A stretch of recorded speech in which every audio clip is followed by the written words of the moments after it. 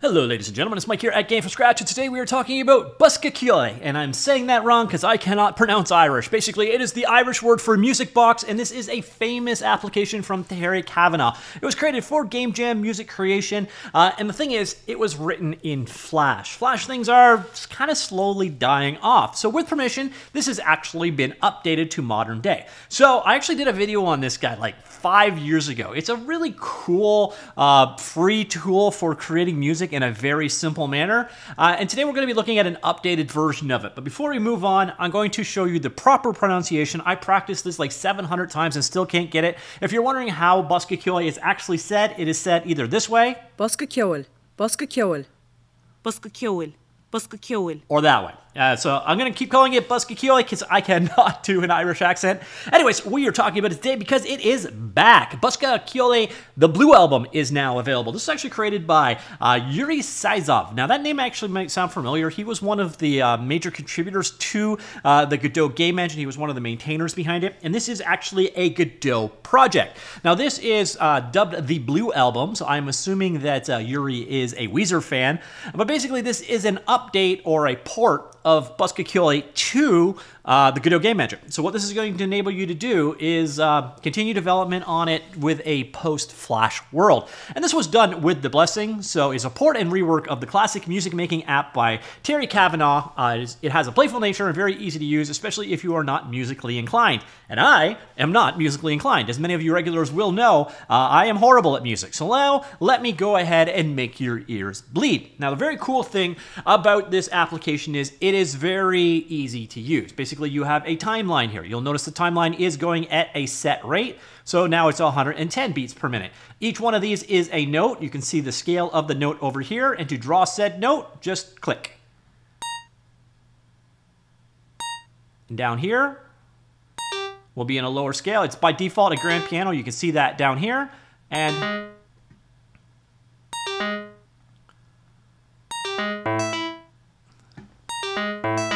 so there is our track to start.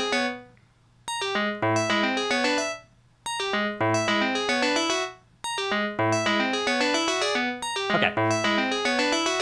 So we got the beginnings of just a banger of a song here. Now obviously you may want to have additional songs going on here, and you've got your arrangement over here. So you've got your initial music right there.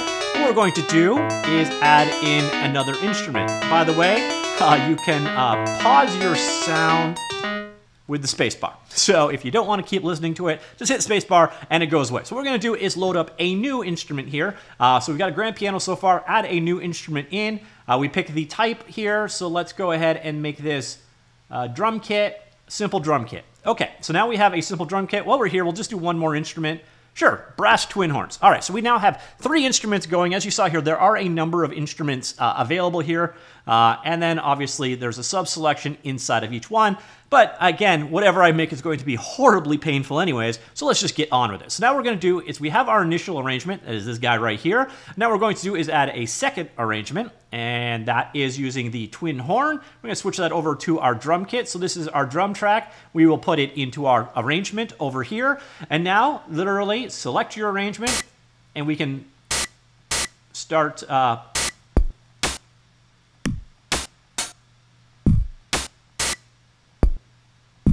all right, so there we now have a second arrangement going on. So we can hit the space bar. Oh, a masterpiece. And finally, we have our one other track here. We'll go ahead and add that in. It is our twin horn. We go down here again. Let's do our composition, and we'll just go.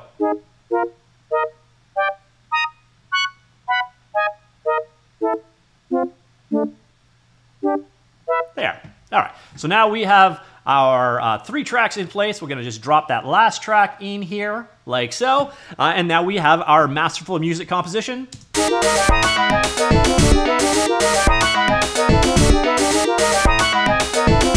Honestly, by my standards, it's actually pretty good.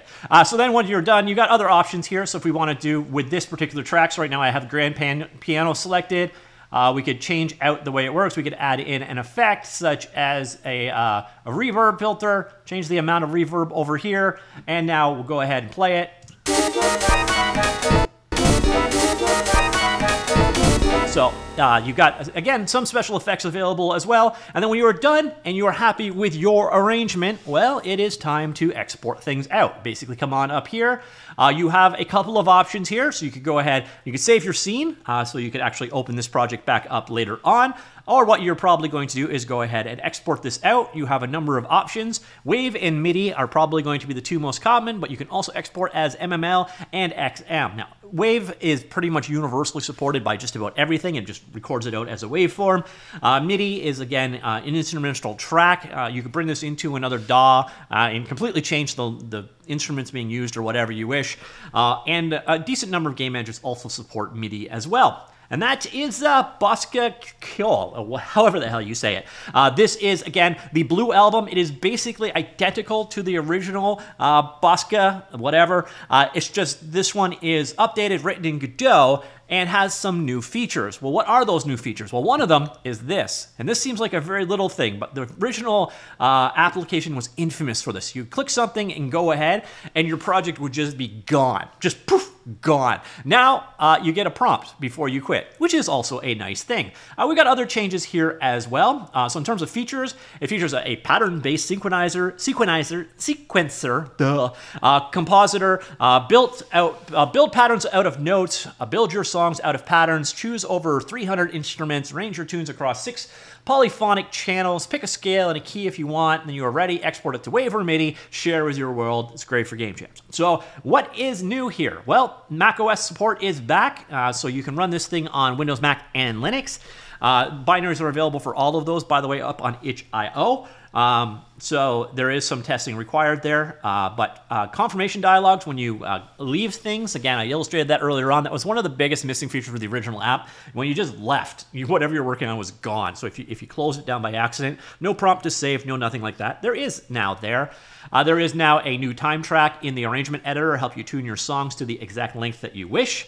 And then exporting, all exporters and importers have been rewritten from scratch. Well, every external format is lossy and cannot exactly replicate the structure of a Bosca Ceoil sound. In an improvement, output can be expected for MIDI, MML, and XM outputs. And the advanced instrumentation tuning feature is now more obvious and features an additional visualization layer to inform you about the progression of recorded values. There is still room for it to grow, but this already start on the path to make it more user-friendly, and you can delete patterns now, just like you could delete instruments before, keeping your creative chaos orderly since 2024. So that is it, ladies and gentlemen. It is available free up on itch.io. Basically, you just come on in here, say you want to download it, pick which version you want. You'll notice, again, there are binaries for Mac, Linux, Windows, in both 32 and 64-bit format. Also, this is an open source project. It is available under the MIT license. And again, it's a Godot project, so if you've ever used Godot before, you will be immediately at home. It's written using, again, GD script, I think entirely, 100% GD script. Now, the interesting thing about that is, since this is a fully Godot project, you can make a web version of this or an Android version of this just by, installing the templates and building it for those platforms. I don't know if there'd be any user interface issues, but yeah, that's it, ladies and gentlemen. So this is a reboot. This is Bosca Ceoil Blue, and again, from Yuri Sizov, MIT licensed. If you like it, give it a star up on GitHub. It is, again, an update of a classic, the classic that was written in Flash, and let's just say Flash is kind of, dying. So, ladies and gentlemen, that is it. An updated version, Bosca Ceoil, or Bosca Ceoil. Bosca Ceoil. Anyways, it's that. Available for free, GitHub and itch.io. Let me know what you think. Comments down below. Check it out. Talk to you all later. Goodbye.